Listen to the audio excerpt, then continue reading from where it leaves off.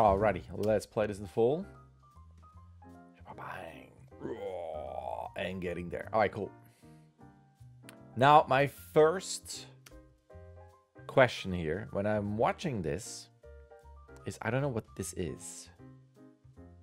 Let's see, and then it disappears. So, I'm not sure you need it. You know, is it part of something that he was just fighting, but then it's not moving? I really don't quite know what that is. Or is it part of his armor? Is it a weapon that he has? Because it's, given that everything is gray, this has color. Like, there's an importance to both of them.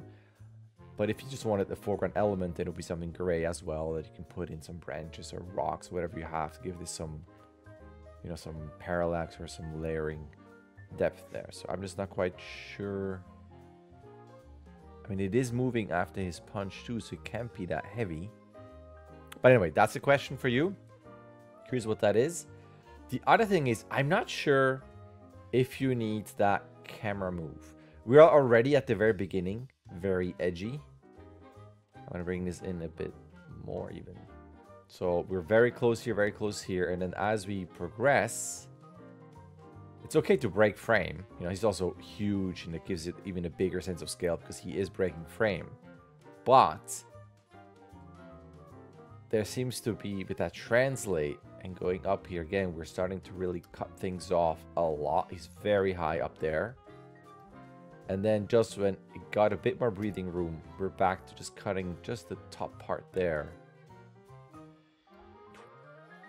And even this here, it gets a bit like that's, it feels like there's a sudden move to re-accentuate the roar, and the camera goes back. I'm generally not a massive fan of translates in cameras for quick things like that, just because it goes a bit all over the place. At least you have this that gives us some form of orientation, but sometimes it's a bit of a weird mix between, well, is the character moving, or it says now, you know, how far is the character moving forward, or is that the camera? What I would do, because we can always add camera stuff later, I would probably just leave the camera here.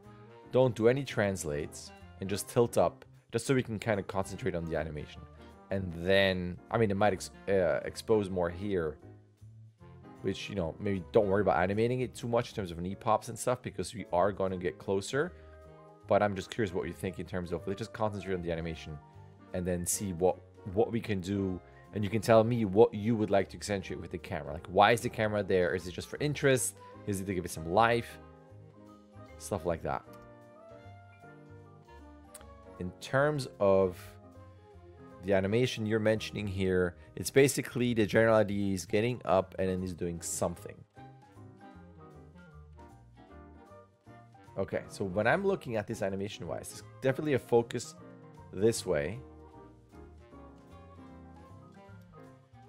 And this is a bit in between of, is that like a camera shake, a head shake of, no. Or is it just him moving left and right, almost maybe anticipating this? It's, to me, a bit in between. So I would kind of look at, is that maybe, do you want to push this into like a shaking off what just happened? Or making it an actual head shake in terms of him thinking, no, you're not going to do this to me again. And then getting up, just throwing out some thoughts. Technically, careful as you move forward to, when you have so much elbow movement, to not cut this so cleanly here. You can see how much this is not moving. So it's an IK arm and hand on the ground. Same thing here. You got stuff moving down here, so you would have a bit of a roll on that wrist. And then this is a bit two together, like this and this movement. I will separate that a bit more. It could be a bit more, even leading a bit more with the chest and shoulder, and then the arm. I mean, you can also completely lead with this, but I would separate it a bit more, so it's not so this moves at the same time. This hits a bit of a harsh stop there, and you can imagine, you could see the top here, but you can even track this side here, how it just suddenly goes down. So I would ease into this a bit more, just because it's a stronger force this way, and then you have a bit of a hole, and bam, to smack back down there. On that smack, you could have a bit of a elbow shake, maybe a little bit of a shoulder shake. It just seems very separate, as in, I see that the chest is moving, but when this moves up and down, there's not a lot of force to it. That's why I would lead with the chest and the shoulder. It's almost like you have this going first, shape-wise. Then the arm comes up. Then you ease in, and all of this eases in. And then again, you lead with the chest and the shoulder. And then, then the arm comes in. And then when this, boom, bit of a shake here, here, and a bit of a down on the head. It just seems a bit light. And then watch out, after the hit, we get immediately up. So the question is that a stomp, like a punch of frustration? Is it to psych him up again? Is it to magical shockwave something away? Is it, you know, like I would think in terms of how we're supposed to feel about this. I feel like it's just movement up. So maybe he's like, not again, enough. And then you would have a bit of a moment, and then he shifts the weight over a bit more. And then gets up there. It's a bit, I'm moving over, and then we're almost a bit too center. I would lean a bit more. You know, have almost a nicer silhouette where this opens up a bit. He's out, and then lean over this way. He just feels a bit light. And then here he comes to a stop. He goes and stop. Like it's a bit of a simple mouth open, chest moves. Cool rig though. I like all that stuff there. Makes me want to animate that guy too. But like, what is this? Is he getting ready? Does he want to be intimidating? Does he have second thoughts? I would think in terms of how we're supposed to feel about this. This to me feels more like up, exhale, and then that's it.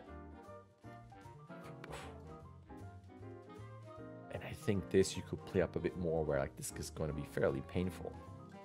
And I know there might be a bit of a, you know, a shock push. That's why he moves over. But it could also be something where there is movement in the body because the arrow is pushing the body a bit this way, right?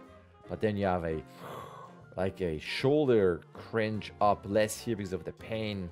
Elbows go in, head immediately turning towards this. Oh, what is this? And then head up into that. It just feels like bam, and I'm yelling. It's almost like he knew. This is almost the director going go, and then that versus like I don't feel the pain, even though it can be fast. It will be pain, thought process, reaction, and you know, not a huge thought process. It's an immediate, painful, physical reaction. But it feels a bit too simple and fast.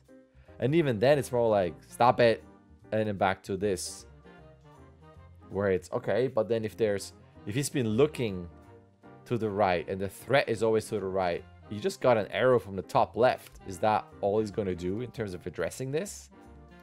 And maybe does he want to pull it out or just kind of smack it down so one piece is still here and it breaks off? Maybe he roars and then goes back, like roars this way to acknowledge where that guy is, and then it goes back to this. Anyway, these are kind of my thoughts on just the general kind of body mechanics and how he could react and act in this moment. And that's kind of that. I mean, you mentioned it, you know, looking forward to tearing this to pieces. I want to go, you know, I feel like there's some things when you go up there would be more pressure and weight on this. This will go down, a bit more pressure here, and then I will tense up the fingers, for instance. But since I also ask a bunch of questions, I'm just going to leave it at that and not go too far into detail stuff, just because you might change a few things. Like the lean over this would also help to bring this arm out so there's a cleaner silhouette, so it's not too overlappy. Is he holding on to the knee or not?